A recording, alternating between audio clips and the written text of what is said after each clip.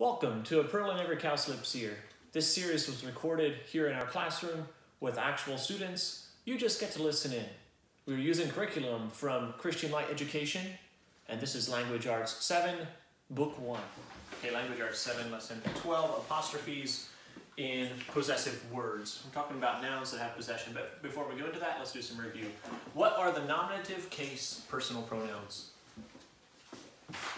I'll give you one. I, you, he, she, it, we, they. Good. You. I, you, he, she, it, we, they. Those are the nominative case personal pronouns. A pronoun has a word that there's always a word in the sentences that the pronoun refers to. What do we call that word? The word that a pronoun refers to. Noun. Subject. It's a noun. But so a pronoun takes the place of a noun. What do we call that noun that the pronoun takes the place of? Listen to this. David gave his men some water. Indirect object. His is referring to, David gave his men some water. His is referring to, what's the big word we call it? Adjective. Antecedent. It starts with an A. The antecedent of the pronoun is the word that the pronoun is referring back to. David gave David's men some water. David gave his men some water. His is referring back to David as an antecedent.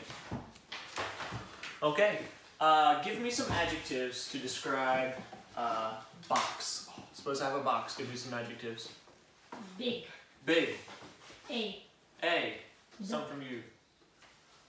Adjectives to describe a box. The. The. Do you have any? How was that? Little. Good. Little. Red. Orange. Okay, give me some adverbs. Adverbs to describe the way the horse is running. The horse is running Quickly. quickly. Any others? They can tell how, when, or where. Outside. Yesterday. Things like that. Uphill. Toward town.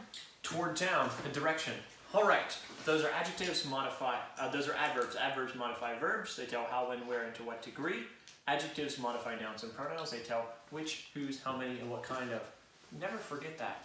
Yeah, I'm just going to tell you, I was looking ahead at your test, and it looks like the first section of your test, well, it wasn't actually your test. I still think you're going to have to do it on the test. You have to say, is this word an adjective? Is this word an adverb? Is this word, what is it? And pick out all those different words.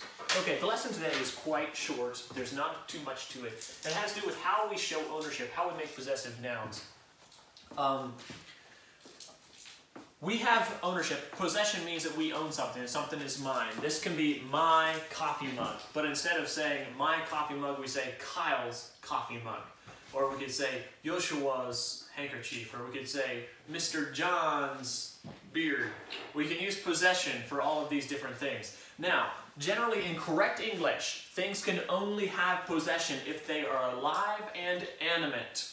That means animate means moving. So people and animals can have possession. We don't say, I looked up at the house's roof.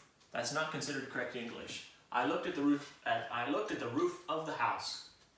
But you can say, I saw the raccoon's tail, because a raccoon is animate, it's moving, it's alive and moving. So technically that would be the only time to use possession is for animate objects. I don't think we're really talking about that today, but I made sure to put my objects up here are all animate. Okay, let's go over them. Very simply, if the noun you're talking about does not end in S, add this, add apostrophe S. If the noun you're talking about does end in S, add an apostrophe. That is all you have to remember, except Moses and Jesus. And look out for Dorcas. But if the noun does not end with S, put apostrophe S. If the noun does end with S, put an apostrophe on the end. So mice, to make it plural, we go Apostrophe S. Apostrophe S. For Jesus, here's the ones we have to look out for. Jesus and Moses are the only ones that end with apostrophe. They're all, wait.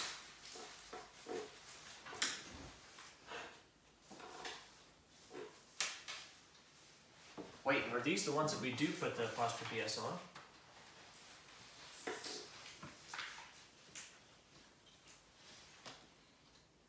Yes, these only get an apostrophe.